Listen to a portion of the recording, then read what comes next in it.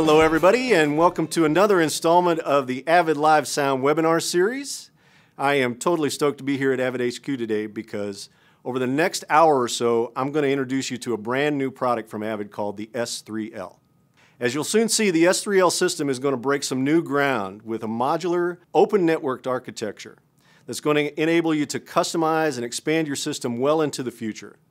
It offers innovations such as Ethernet AVB connectivity and an HDX-powered floating-point DSP processing engine. Also, by offering AAX DSP plugins along with UConn support, S3L provides you with a future-proof solution that's going to work with existing as well as future technologies. But let me assure you, the S3L is designed and constructed with all of the venue hallmarks that we've come to know and count on. All right, so if you're ready, let's get this show on the road, and I'll take you on a tour of the S3L.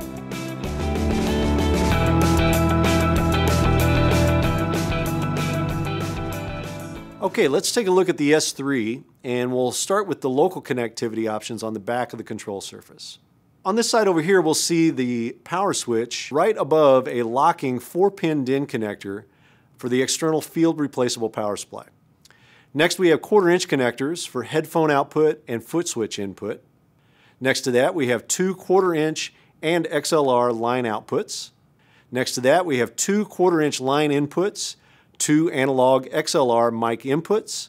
Next to that, we have a dedicated USB port for both keyboard and trackball or mouse, 2 EtherCon connectors for connection to the engine and additional AVB devices. And lastly, I'll bring your attention to the availability of a local laptop lock for securing the S3 at the mix position.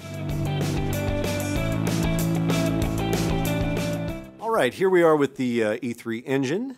The E3 engine is a rack-mountable 2-space unit, and as I mentioned earlier, the E3 connects to the S3 control surface and the Stage 16 I/O boxes via Ethernet AVB, which will provide the facility for the E3 to work close to or far away from the S3 control surface.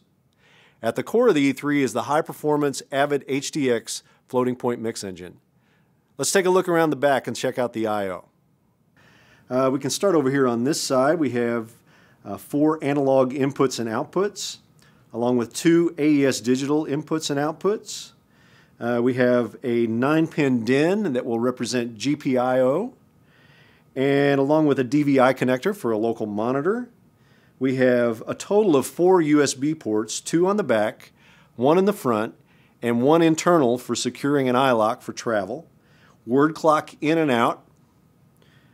We have a dedicated Ethernet port for ECX control if you want to take remote control of your system. And then, of course, we have our 3 EtherCon ports that would represent connection to the S3 control surface, along with 2 ports out to our Stage IO 16 boxes that would allow for the redundant ring. The Stage 16 IO box offers an extremely flexible design, allowing for both portable use as a drop box at different stage locations, or by repositioning these handles allows for rack mounting of the unit as well.